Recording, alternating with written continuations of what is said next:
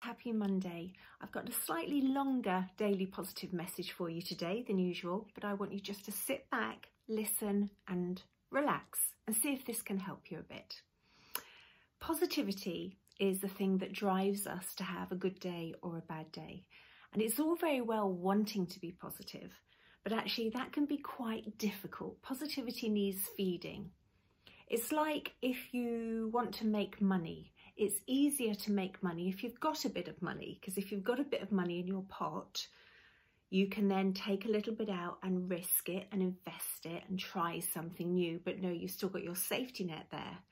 So it's the same with positivity. If you've only got a little bit left in your reserves, it's very frightening sometimes to risk that bit of positivity to try and grow it. But I'm here to tell you that positivity needs feeding, it needs nurturing, it needs loving, just as you do. So there are different things you can do to feed your positivity. And the first thing is to allow positive thoughts to come to the surface. Right now, I know a lot of you would say that you're living in fear. You're living in fear of catching the virus. You're living in fear of losing your income. You're living in fear of losing a loved one. So fear can be the overwhelming feeling that we're dealing with, the overwhelming emotion that we're dealing with. And what we want to do is have positivity as the overwhelming feeling that we're dealing with. The thing to understand is that fear serves no purpose for us.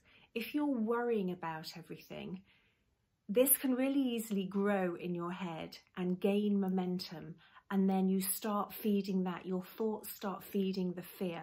So if you allow yourself to go on a fearful journey in your head, believe me, it will grow so quickly. So what we need to do is nip that in the bud. The first thing to do is understand that it doesn't help. If by worrying about the coronavirus we could make it go away, then I would be saying to everyone, right, worry the best you can, put all your effort and energy into worrying. But it doesn't help it, does it? And in fact, everything that we're fearful of, that we're thinking of, is all in our head. It's not actual things, it's not actual moments. If we did, if you did, if I did catch the virus, we would deal with it because we have to. If we have to change the way we live for a while because of the economics that are going on around us, we will deal with that because we have to.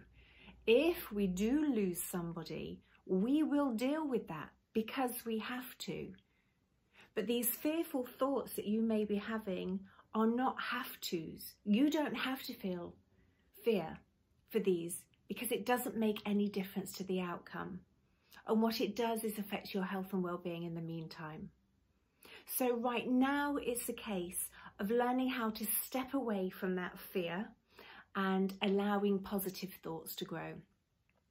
Just as you are programmed to feed fearful thoughts, you can reprogram your mind to feed positive thoughts. So instead of you having worry that overtakes you and just allowing it to take control of you, you are capable of stepping back and going, no, I don't want to go down this route. I want to go down the positive route. And how do you do that?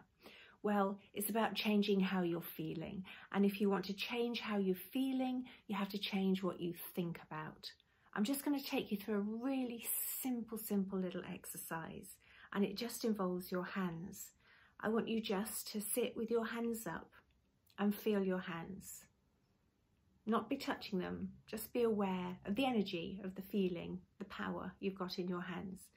Now just close your eyes for a minute. Do you know your hands are still there? Are you peeking? Do you know your hands are still there? Of course you know your hands are still there. You don't know they're still there because they were there before you closed your eyes. You know they're there because you can feel them. And if just for a couple of minutes you focus in on the energy that's within your hands, you can be aware you've got a right hand and you've got a left hand. And I'm not doing anything, all I'm doing is focusing my mind on feeling the power within my hands. And just by doing that little practice, stops my mind thinking of these surreal things that are going on around me that I can't control, that I don't want to spend too much energy on, that I'd really rather not think about right now. It just means I can think about my hands and the power in my hands. Now do one other thing. You can open your eyes, clench your fists as tight as you possibly can. Clench them as hard as is possible for you. Can you feel that strength and power in your hands? I know this makes me sound a little bit doolally, but this is taking away the energy that you're giving fearful thoughts and putting it into something physical that is real, that is here, that is now. Right now, you do have this power in your hands. And where does that power come from? What has made your hands squeeze so tight? The thing that's made your hands squeeze so tight is your mind. And while you're focusing on that, you're not thinking these fearful thoughts because you're focusing on the physical, the here, the now. This is what you're able to do.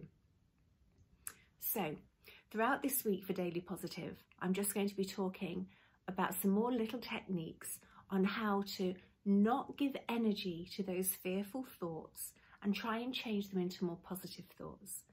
Your fear needs feeding, but if you cut off that supply and instead feed your positive thoughts, you will be amazed at the difference in your state of mind. And right now, that's all we can control. There's so much going on out there that we have to trust that scientists and doctors are just doing their amazing work to get us through this. But what you can do is say, right, I'm not going to be overtaken by worry. I'm not going to be overtaken by fear because it's a waste of my energy. It doesn't help anything. So I'm not going to do that anymore. Give it a go.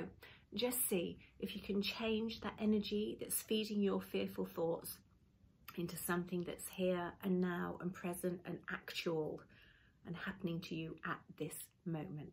Even if you can achieve 1, 2, 3, 4, 5 minutes of that today, then that's progress. And then what you can do is start to grow it over the coming days and weeks. You have a good day. Look after yourselves, and I'll see you tomorrow. Lots of love. Bye.